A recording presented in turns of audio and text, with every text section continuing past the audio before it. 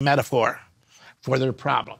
It starts with taxi driver for me. The problem was loneliness. The metaphor was a taxi cab. And that was a beautiful metaphor because it sort of symbolized this yellow box, coffin, floating through the open sewers of the city with this young man trapped in it. And you thought he was surrounded by people, but in fact, he was desperately alone. Now, a metaphor is not the same as the thing itself. The wires cannot touch.